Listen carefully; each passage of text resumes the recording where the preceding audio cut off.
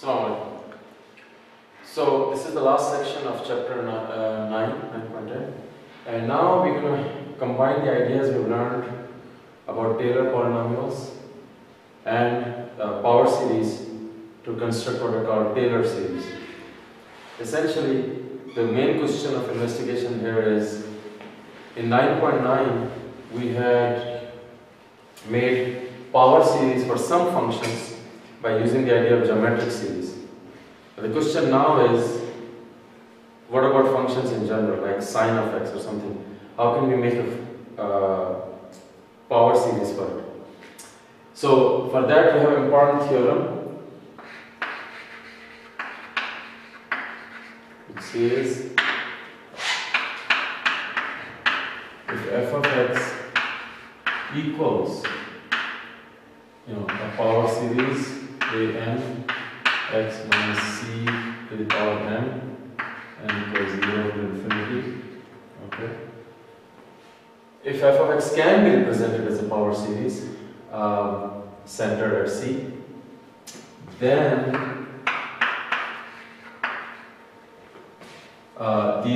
the a sub n's, right? The coefficients. The nth coefficient is the value of the nth derivative at c over n factorial. This is just like the Taylor polynomial, okay? And thus f of x can be written as a naught plus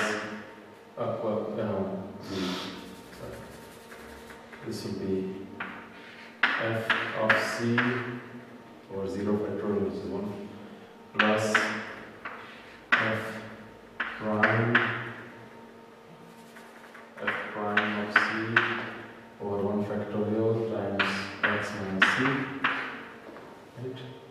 Plus f double prime of c over 2 factorial times x minus c squared, plus f triple prime of c over 3 factorial times x minus c cubed,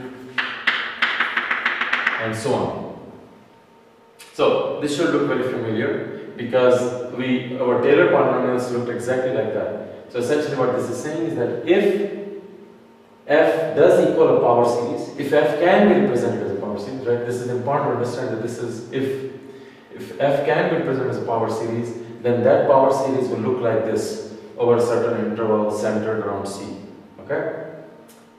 So note or warning, it is not saying that if you make such a series,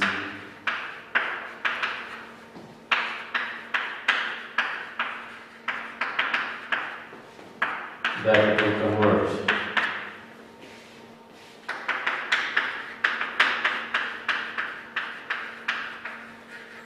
Or even if it converges, or converge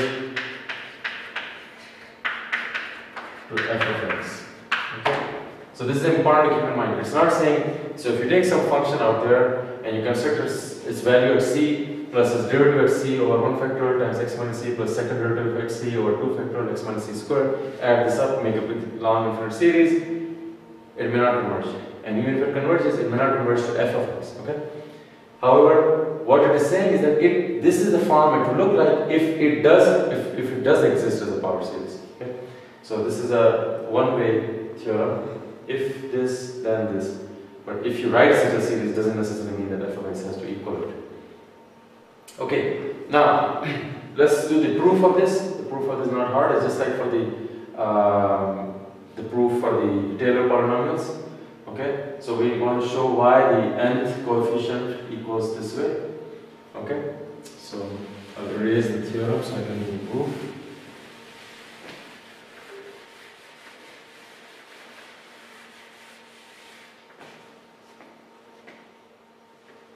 Let's erase this also.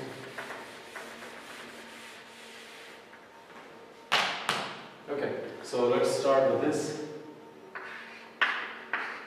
If f of x equals a0 plus a1 x minus c plus a2 x minus c squared plus and so on, then f prime of x would be a1 plus 2a2 x minus c plus 3a3 x minus c cubed, so on. F double prime would be 2a2 plus 3 factorial. This should have been a 2, sorry about that. 3 factorial a3 x minus c, right? Plus 4 times 3 times a4 x minus c squared, right? And so on and so forth, right? You will have these things. So the nth derivative would look like, what would the nth derivative look like? If you look at this thing, second derivative has this thing, so we'll have n factorial a sub n, right? Plus things that have x minus c in them. Now what you do is you, on one hand, you assume f of x has this form, and you took the derivatives. If you plug in now the values at c, so what is f of c? This is a0. F prime of c is a1. F double prime of c is 2a2, right? F nth prime of c is n factorial. This is also looking for the factorial there, an.